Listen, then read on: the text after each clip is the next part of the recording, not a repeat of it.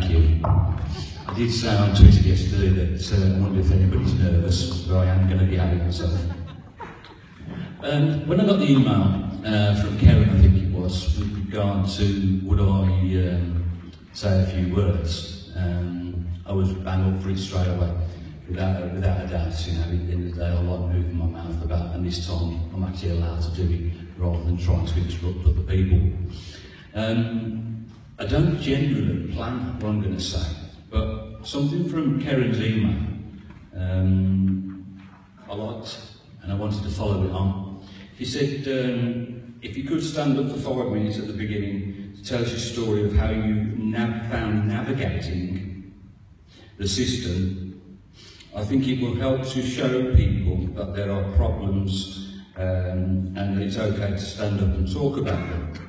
I'm going to keep on with that theme of navigation. Really cheesy, this has been eggnog. It's like, if you were going out for a trip to Cornwall, you know where you're going, you know roughly where you're going. You plug your sat-nav in, navigation system, and it doesn't work for the first 2 hours of your journey.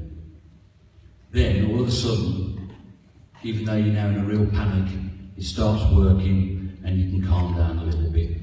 And for me, that's very, very similar to my experience of the mental health system in Dudley and Walsall. There's an awful lot of good stuff out there, but it takes far too long for people to get the help they need. And also, even when they do start to get the help they need, they end up getting messed around, cancelled appointments.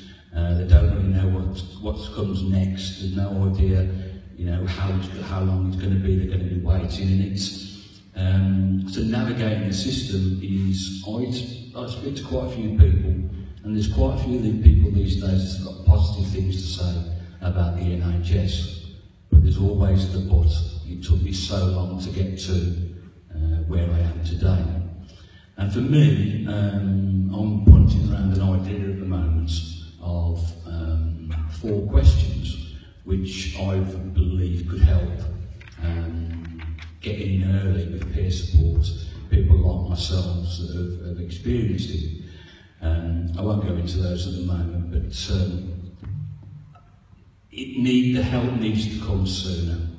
And this is going to be a bit unpopular because I'm imagining there's some GPs in the room. GPs ain't the ones to sort it out. I had a poor experience with my GP.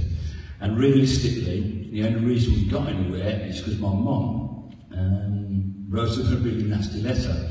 And I was jumping up and down and mouthing off on Twitter as well, so I believe the NHS wanted to shut me up. But on that basis, I'm going to use other people's words to reinforce what I'm saying, that the navigation of the system is really hard because your sat-nav ain't working for the first 2 hours of the journey. You've got absolutely no idea where to go, what your options are. It's just madness. So I saw this guy about 4 or 5 times, and when I first met him, he was drunk as a skull, drinking himself to death at home. He'd been in and out of Russell's Hall a number of times, and they'd not once assessed him for his mental health needs because he was on drink and drugs, and obviously they don't seem to be able to cope with both of those. His mum said to me this: can I just say, after much heartache and just not giving up, I've taken the guy's name out, he's doing really well. He now has medication that is suiting him. I know it's still early days, but it's looking good. Thanks to you, we wouldn't give up until someone listened to us. And must say, at last, our own doctors have been brilliant. If we hadn't had help and spoken to you, we wouldn't be where we are today. And I can honestly say, I even feel that he may not even be here.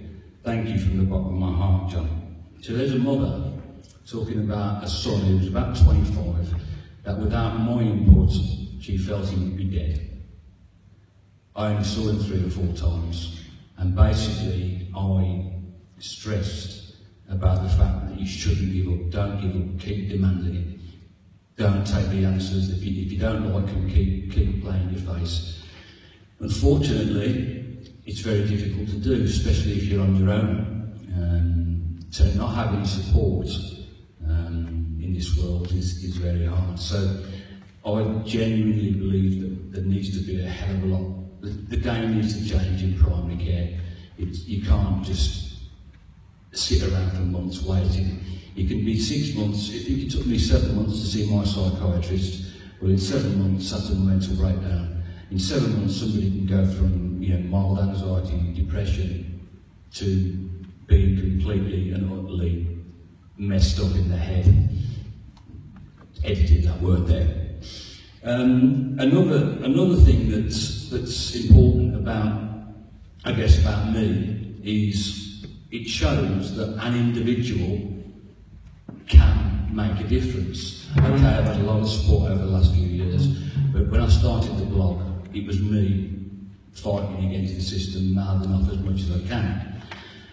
I've been invited to speak here this week. I spoke at Health Watch Dudley last week, and I am now part of the Citizens Jury of the West Midlands West Midlands Combined Authority Mental Health Commission. And that is run by a gentleman called Sean Russell. He's a superintendent of the police force. And I met him a few weeks ago, and this is the text that he sent me after the meeting. Great to meet up, pal. Always get a real sense that together we can make a greater difference. Take care, pal. This guy is a good guy, and in his hands things are going to change. I've also got the ear of Mark Axel, the Director, Chief Executive of Dudley and Walsall NHS Trust, Mental Health Trust. I'm also in contact with Andy Boucher, Matt Boucher even, Adult Social Care. And they listen to me. I'm just one individual that has made a difference. So there's so many other individuals out there making a difference as well. So if you don't feel as if you can make a difference, I'm here to say that you can. It's hard work, and I've seen an awful lot of people give up, but it's worth doing. And I just wondered if there's one more thing just to read out, and then I'll shut up. I've behaved, I've not. I had this message off a guy, I've never met him, and he sent it to me on Twitter. I get a bit apprehensive about doing this kind of thing, telling people this kind of thing, in case they overreact, with the best intentions, but your vlogs, tweets, mean that I don't have to feel that how I feel isn't normal or okay to feel that way. So I just wanted to say thank you. Long story short, I just wanted to make clear how much all of us, your followers, appreciate all that you do, and the difference it makes, and how honest and transparent you are. We have to be honest. One of my last vlogs was called Them and Us Doesn't Work, and it hasn't had many views because it's 9 minutes and they're usually only 5, so anyway.